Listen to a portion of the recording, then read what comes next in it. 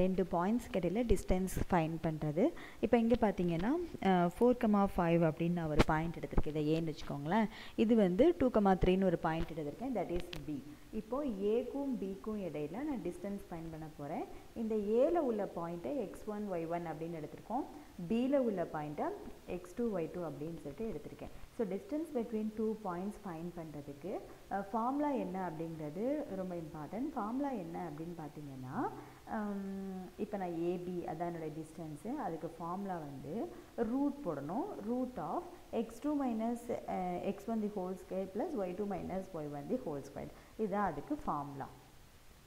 இப்போ இதுக்கு நான் ஃபார்முலா போட்டிருக்கேன். ஏபிக்கு root of x2 minus x1 the whole square plus y2 minus y1 the whole square. இதுதான் formula. இது நான் வந்து x1 அப்படின்னு ஆல்ரெடி எடுத்திருக்கேன். இது வந்து x1. இந்த பாயிண்ட் வந்து எனக்கு y1 அப்படின்னு நம்ம ஏற்கனவே எடுத்தோம். இது this is y1. இது வந்து x2.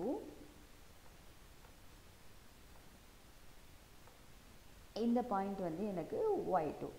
ஓகேவா?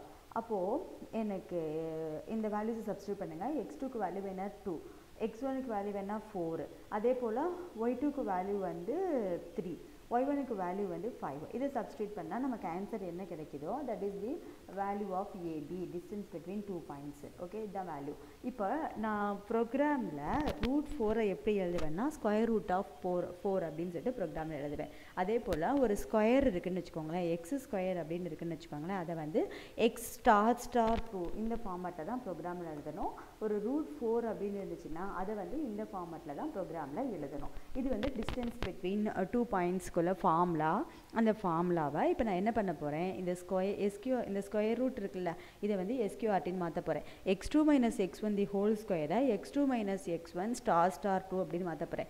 y2 minus y1 the whole ஸ்கொயரை y2 மைனஸ் y1 ஸ்டார் 2 அப்படின்னு சொல்லிட்டு நான் ஃபார்முலா போட்டு ப்ரோக்ராமாக மாற்ற போகிறேன். இதுதான் வந்து டிஸ்டன்ஸ் பிட்வீன் 2 பாயிண்ட்ஸ். இப்போ ஒரு ஃபங்க்ஷன் எழுதலாம். வழக்கம் போல் தான் டெஃப் நம்ம யூஸ் பண்ண போகிறோம். ஸோ நான் டெஃப் அப்படின்னு யூஸ் பண்ணிக்கிறேன். டெஃப் யூஸ் பண்ணிவிட்டு ஒரு ஃபங்க்ஷன் எழுதுகிறேன். ஒரு ஃபங்க்ஷன் எழுதும்போது ஃபங்க்ஷனுக்கு ஒரு நேம் வைக்கணும். இது வந்து டிஸ்டன்ஸ் பிட்வீன் 2 பாயிண்ட்ஸ் அப்படிங்கிறனால டிஸ்டன்ஸ் அப்படின்னு சொல்லிட்டு நான் நேம் வைக்கிறேன்.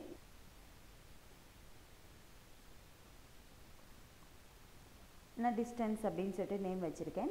உள்ளுக்குள்ளே என்னென்ன பேராமீட்டர்ஸ் பாஸ் பண்ணணும் அப்படிங்கிறது எனக்கு இப்போ தெரியாது. நான் ஃபங்க்ஷனை கால் பண்ணும்போது தான் தெரியும். அகைன் இந்த ஃபங்க்ஷனுக்கு உள்ளுக்குள்ளே நான் எழுதக்கூடியது எல்லாமே அதோடைய லாஜிக். இப்போ நான் ஒரு லாஜிக் எழுதுகிறேன். அதையும் நான் டிஸ்டன்ஸுங்கிற வேரியபிளில் தான் ஸ்டோர் பண்ண போகிறோம். Distance equal to square root of அப்படின்னு சொல்லிட்டு நம்ம யூஸ் பண்ண போகிறோம் இல்லையா. ஸோ அதுக்கு SQRT dot square root of, அதில் தான் நான் எல்லாமே பண்ண போகிறேன். டாட் இல்லை, சாரி, ப்ராக்கெட் போட்டுக்கோங்க. நம்ம ஒரு இன்னொரு ப்ராக்கெட் போடுறேன். x2 minus x1 whole square தான் ஃபார்முலாவில் இருக்குது. ஸோ நான் அதுக்கு பதிலாக ஸ்டார் 2 அப்படின்னு நான் போட போகிறேன். ஓகேவா? அடுத்து ஒரு ப்ளஸ் போட்டுக்கோங்க. ப்ளஸ் நெக்ஸ்ட்டு ஸ்டெப்பில் y2 minus y1 star 2 close the bracket. Okay, இந்த ஹோலாக நான் என்ன, இதுதான் என்னுடைய formula. x2 minus x1 star 2 plus y2 minus y1 star 2ங்கிறது என்னுடைய ஃபார்முலா. இதுக்கு இந்த ஹோல் ப்ராக்கெட்டை வச்சு நான் என்ன பண்ணியிருக்கேன்னா ஸ்கொயர் ரூட் எடுத்திருக்கேன். இந்த ஸ்கொயர் ரூட் எனக்கு ஒர்க் ஆகணும் அப்படின்னா மேத் அப்படிங்கிற ஹெட்டர் ஃபைலை நான் ப்ரோக்ராமில் கண்டிப்பாக இன்க்ளூட் பண்ணியிருக்கணும். ஸோ மேத் அப்படிங்கிற ஹெட்டர் ஃபைலை இன்க்ளூட் பண்ணிக்கோங்க. அதுக்காக நான் யூஸ் பண்ணக்கூடியது வந்து இம்போர்ட் மேத் அப்படிங்கிற ஒரு மாடியூல் வந்து இன்க்ளூட் பண்ணணும். இதுக்கு பேர் மாடியூல் அப்படின்னு சொல்லுவோம்.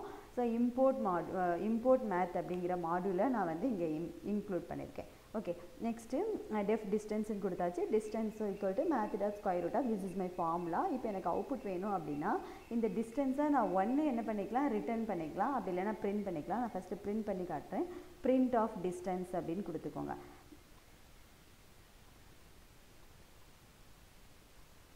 ஓகே, இப்போ நான் ஃபங்க்ஷனை கால் பண்ணணும். ஃபங்க்ஷனை எப்போவுமே நான் டெஃப்க்கு நேராக தான் கால் பண்ண முடியும். இப்போ நான் டெஃப்க்கு நேராக வந்துட்டேன்னா ஃபங்க்ஷன் டெஃபினேஷனை விட்டு வெளியே வந்துட்டேன்னு அர்த்தம். இப்போ ஒவ்வொன்றுக்காக நான் இன்புட் வாங்கணும். x1க்கு இன்புட் வேணும், x2க்கு இன்புட் வேணும், y1 y2 ரெண்டுக்குமே இன்புட் வேணும். ஸோ நான் x1க்கு இன்புட் வாங்குகிறேன். x1 equal to int of input of enter value. enter x1 வச்சுப்போமே enter x1 அப்படின்னு சொல்லிட்டு நான் டைப் பண்ணிக்கிறேன்.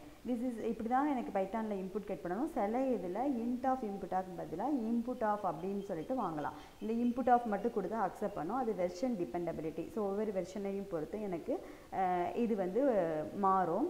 int of input ofனு கொடுக்கலாம். சில வெர்ஷன்ஸில் வந்து input ofனு கொடுத்தாலே போதும்.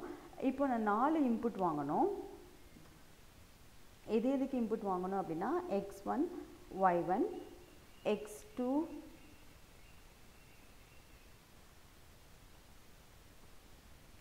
y2 இந்த 4க்கும் நான் இன்புட் வாங்குறேன். இங்கே மாற்றிக்கலாம் x1 y1 x2 y2 இந்த 4க்கு நான் இன்புட் வாங்கிட்டேன். இன்புட் வாங்கினதுக்கு அடுத்த லைனில் நான் ப்ரோக்ராமை கால் பண்ணணும். ஸோ நான் நெக்ஸ்ட் லைனில் ப்ரோக்ராமை கால் பண்ணுறேன். எப்படி கால் பண்ணுறேன் அப்படின்னா ப்ரோக்ராமுடைய நேமு ஃபங்க்ஷனுடைய நேமை வச்சு தான் நான் கால் பண்ணுறேன். So distance is my function name. Distance of யாரெல்லாம் எனக்கு இன்புட்டோ அவங்க எல்லாத்தையும் உள்ளே பாஸ் பண்ணுறேன். x1 இது ஒரு இன்புட், y1 ஒரு இன்புட், நெக்ஸ்ட்டு வந்து x2 ஒரு இன்புட், y2 ஒரு இன்புட். ஓகேவா? அப்போது இந்த இடத்துலையும் அதே போல் பாஸ் பண்ணுங்கள். x1 y1 x2 y2 அப்படின்னு சொல்லிட்டு நான் இன்புட்டை இங்கேயும் நான் பாஸ் பண்ணியிருக்கேன். ஓகே, இப்போ எனக்கு இன்புட்டில் நான் x1க்கு என்ன வேல்யூ கொடுக்குறேன்னா அது x1ல ஸ்டோர் ஆகும், y1ல கொடுக்குறது y1ல ஸ்டோர் ஆகும், x2ல ஸ்டோர் ஆகும், y2ல ஸ்டோர் ஆகும். இங்கே இருந்து இந்த இடத்துக்கு ஆட்டோமேட்டிக்காக நான் ப்ரோக்ராமை கால் பண்ண உடனே ஃபஸ்ட்டு என்னுடைய ப்ரோக்ராமுடைய ஃபஸ்ட்டு ஸ்டெப்பே இந்த x1 தான். x1ல input வாங்கிடும். This is your first step. Next வந்து y1க்கு இன்புட் வாங்கும், நெக்ஸ்ட்டு x2க்கு இன்புட் வாங்கும், y2க்கு இன்புட் வாங்கும். அதுக்கு அடுத்து ஃபங்க்ஷன் கால் வரும். ஃபங்க்ஷனில் வந்து நீங்கள் கால் பண்ணி ஆர்குமெண்ட் பாஸ் பண்ண அடுத்த செகண்ட் கண்ட்ரோல் எங்கே போகும் அப்படின்னா இந்த ஃபங்க்ஷன் டெஃபினேஷனுக்குள்ளே வந்துடும். இந்த x1உடைய வேல்யூ இந்த x1க்கு வரும், y1உடைய வேல்யூ இங்கே வரும், x2ஓட வேல்யூ இங்கே வரும், y2ஓட வேல்யூ இங்கே வரும். ஃபார் எக்ஸாம்பிள் இதுக்கு நான் 2ன்னு கொடுக்குறேன், இதுக்கு வந்து 3 அப்படின்னு கொடுக்குறேன், இதுக்கு வந்து 4 அப்படின்னு நான் கொடுக்குறேன், இதுக்கு வந்து நான் 5 அப்படின்னு சொல்லிட்டு கொடுக்குறேன்னு வச்சுக்கோங்களேன். இந்த வேல்யூஸ் எல்லாமே எனக்கு உள்ளுக்குள்ளே பாஸ் ஆகும். பாஸ் ஆகிட்டு இந்த இடத்துல x2க்கு பதிலாக x1 y2 y1 இது எல்லாத்துக்கும் சப்ஸ்டியூட் ஆகும். x2 minus x1 y2 minus y1 இந்த ஃபார்முலா எக்ஸிக்யூட் ஆகும். இந்த ஃபார்முலா எக்ஸிக்யூட் ஆனதுக்கப்புறம் அதுக்கு ஸ்கொயர் ரூட் எடுக்கும். ஸ்கொயர் ரூட் எடுத்து இந்த வேல்யூ எங்கே ஸ்டோர் ஆகும்னா டிஸ்டன்ஸ் அப்படிங்கிறதுல ஸ்டோர் ஆகும். அகைன் நீங்கள் டிஸ்டன்ஸை வந்து பிரிண்ட் பண்ணி பார்க்குறீங்க. டிஸ்டன்ஸை பிரிண்ட் பண்ணி பார்த்தீங்க அப்படின்னா நம்மளுடைய அவுட்புட் இருக்கும். இதுதான் வந்து டிஸ்டன்ஸ் பிட்வீன் 2 பாயிண்ட்ஸ்க்கு உள்ள ப்ரோக்ராம். இந்த இடத்துல பிரிண்ட் ஆஃப் டிஸ்டன்ஸ் கொடுக்காம ரிட்டன் கொடுக்குறேன்னு வச்சுக்கோங்களேன். இந்த இடத்துல பிரிண்ட் டிஸ்டன்ஸ் நான் கொடுக்கல, ரிட்டன் கொடுக்க போகிறேன் அப்படின்னா இந்த இடத்துல ரிட்டன் கொடுக்கலாம். ஓகே, ரிட்டன் கொடுத்தோம்னா இந்த இடத்துல ஃபங்க்ஷன் கால் பண்ணியிருக்கோம் இல்லையா, அதை வந்து ஜஸ்ட் பிரிண்ட் போட்டுவிட்டோன்னா போதும். ஓகே, அப்போது ரிட்டன் கொடுக்கும்போது ஃபங்க்ஷன் காலுக்கு ஆட்டோமேட்டிக்காக அவுட்புட் ரிட்டன் ஆயிரும். அப்போ ஃபங்க்ஷன் காலை நீங்கள் பிரிண்ட் பண்ணி பார்த்துக்கலாம். இது வந்து டிஸ்டன்ஸ் பிட்வீன் 2 பாயிண்ட்ஸ்குள்ள ஒரு ப்ரோக்ராம்.